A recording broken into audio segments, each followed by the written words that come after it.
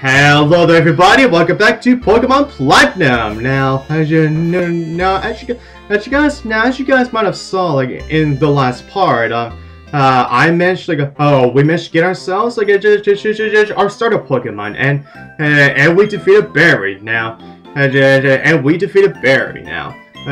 speaking of Barry, now he wants us to capture this legendary Pokemon in this lake, but I really don't see the point of that since we don't exactly have any Pokeballs yet.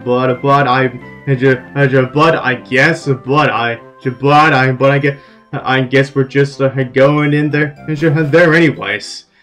Yeah, this is really weird. What's going on? Oh, look at this! The flowing time. The expanding space. I will make it all mine one day. Science is my name. Remember it. Until then, sleep while you can. Legendary Pokemon the lake bed. So your name's Cyrus. Allow me to pass. Fine. Fine. What was that about? Weird guy. You call the guy weird. Let's catch legendary Pokemon. Was that? No way. That couldn't be, right? Not this early, right? Did you hear that, Ditto? That was legendary Pokemon crying. That had to be. Okay, this is our chance. Let's catch it. Yeah, but you don't have any Pokeballs. Yeah, exactly, you idiot. Pokeballs. We can't catch a Pokemon around with us. Do you think Professor Rowan was someone who asked him? You know, remember what we said, don't you? You have to visit his lab if we needed anything. Okay, Ditto, I'll risk you. First on to Professor's lab with Sandgem rules. Right. Now, okay, so now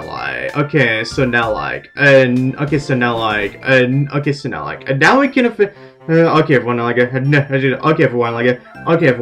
now since we can officially start encountering wild Pokemon, and this is what you're going to be seeing on the left side of the screen here. Yeah, now it basically as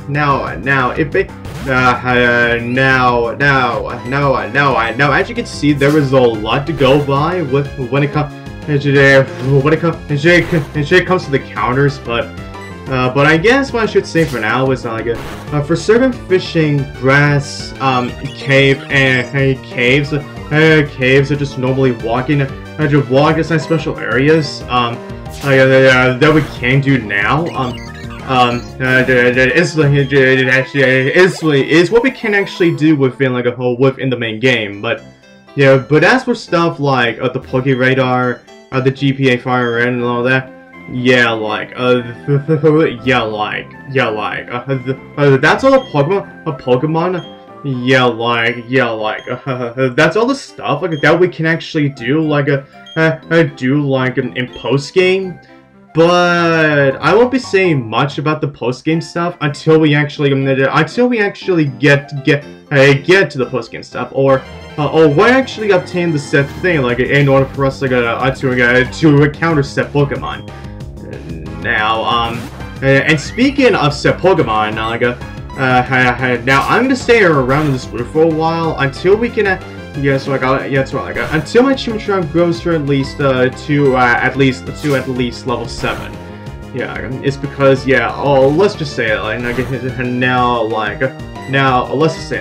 since I don't have any other Pokemon with me right now, then training up your starter is a necessity. Yeah. Anyways, now Chimchar's level 7. He's on Denver. Nice. Now for the Pokemon that we can encounter right now are mostly Starlies and Bidoofs. Now, even though everyone really doesn't like Bidoofs all that much, but I'm just gonna say this: you're gonna be seeing a Bidoof on the right side of the screen for a while. Because, well, let's just say, for a specific HMs, I will actually be needing that set Bidoof. Because, yeah, let's just say that I am gonna be needing Bidoof. And and the other Pokemon, that we actually like did encounter, like it's like was a Starly. Now I will actually be using the Starly like on my team. I just have to catch one first. First, of course. Yeah, but anyways, now like here we are at the Professor Rowan's lab. Choosing a Chimchar was no mistake, it seems. Well, I'll let you give it a nickname. Yeah, no, thank you. Like I said, I honestly really don't care about nicknaming. Thank you. Yeah, I feel privileged to have met you. I'm sure Chimchar feels the same way about you. That's why I have a little cherish that Chimchar of yours. Thanks. Thanks, Professor. Yeah, thanks.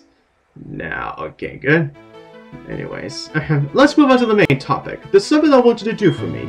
Allow me to properly introduce myself first. My name, as you know, is Rowan. I study Pokemon.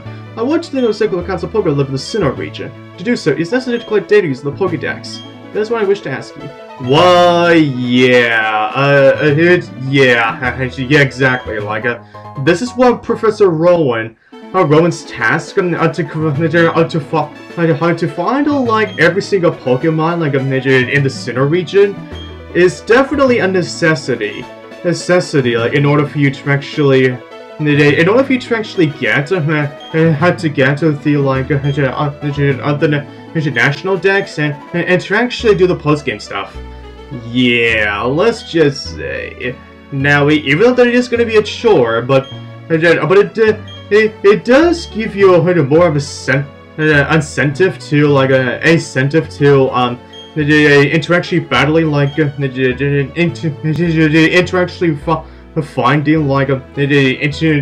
actually finding like more trainers other than just like for experience and all that. Yeah, but anyways,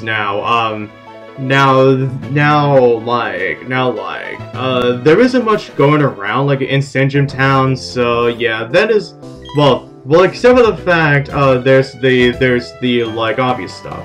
Oh, and he gives oh that's right, and Rowan gives us the first TM, which was returned. Excuse me, jeez. But first, of course, like Dawn wants to, but of course, like Dawn wants to take us like to the obvious locations that we already know right now. Which is right here, of course, like at the Pokemon Center, where we can actually heal a Pokemon whenever you want, and the Pokemart, where we can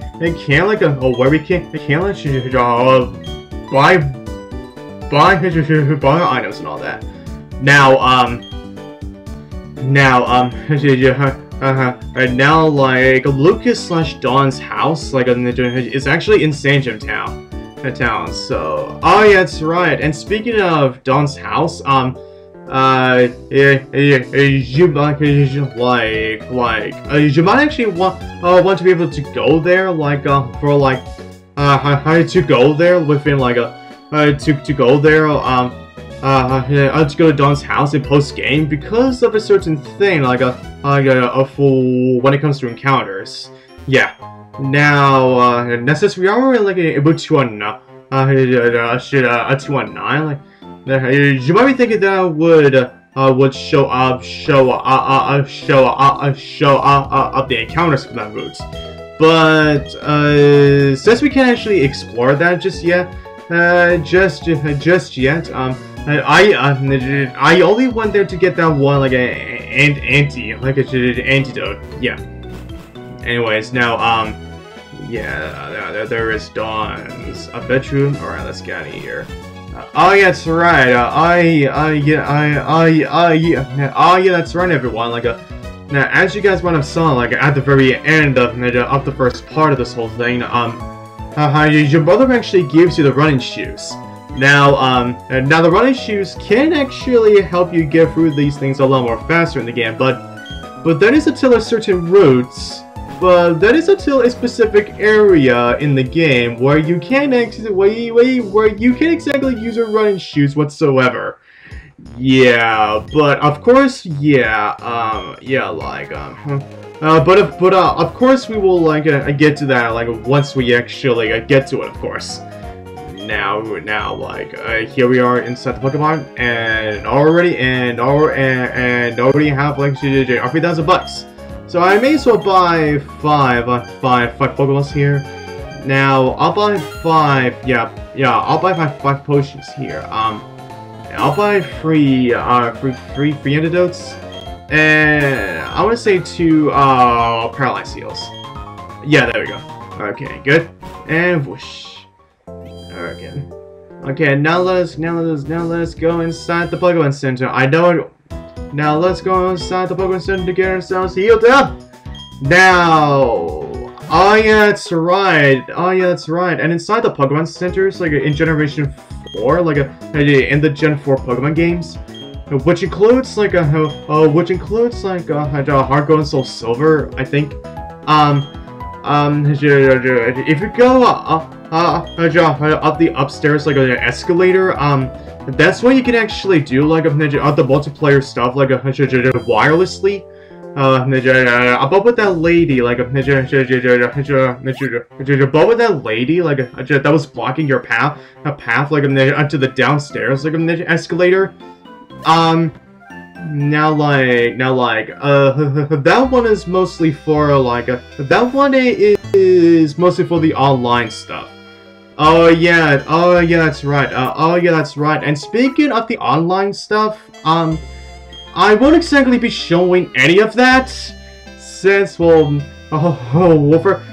off, I don't think you can exactly do that with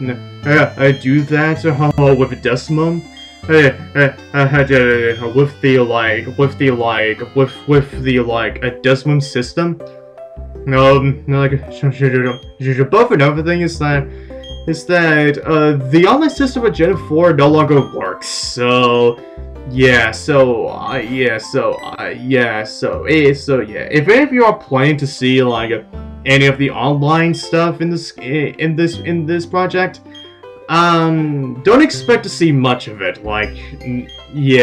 Let's say you will not be seeing much of it. But anyways now,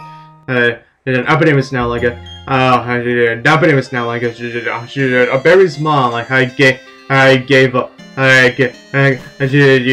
us a parcel, to get to her son, because, well, no, what sense of course, Berry's son, what sense of course, Berry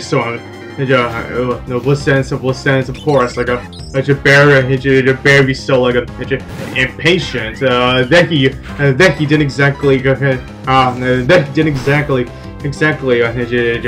get that parcel up from his mother. Yeah. But anyways, yeah, that is basically all I have to say for now. Now, we'll just have to continue to go on with this battle here, with the Starly here. It's good. Now, 24 experience points, that's good.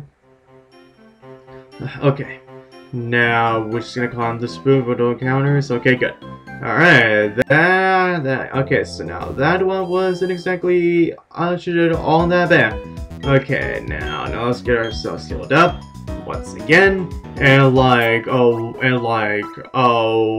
I am done with said thing, is where I will be, is where we end up this part. Yep, okay everyone, and so to next part, see you guys next time.